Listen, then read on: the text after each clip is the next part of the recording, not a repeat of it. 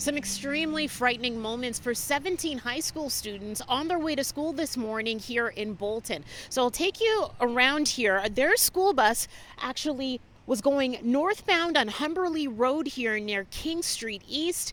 It somehow started to roll backwards, hit two other vehicles before it landed here. You can see where the tire marks are. It rolled all the way down this embankment, and the tail end of the bus ended up in the Humber River. Now, 17 students were on board, and of course the driver there as well. They were able to crawl out of a side window, according to one of the students on board, who says that they managed to get out safely. There was a little bit of panic, but they were able to get out, and all were uninjured. Like everybody was like kind of just in shock, and like there was a couple girls like screaming, but it wasn't like no one was like freaking out and like overwhelmed by it. Like everyone was just like, oh no, we have to just get out.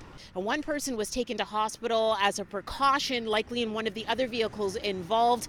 No word exactly on their injuries or the nature of their injuries at this point. The driver is being spoken to by police, and the bus itself has already been towed. It's off to Brampton, where police will continue their investigation. We'll have a full wrap on this coming up at City News at 5 and 6.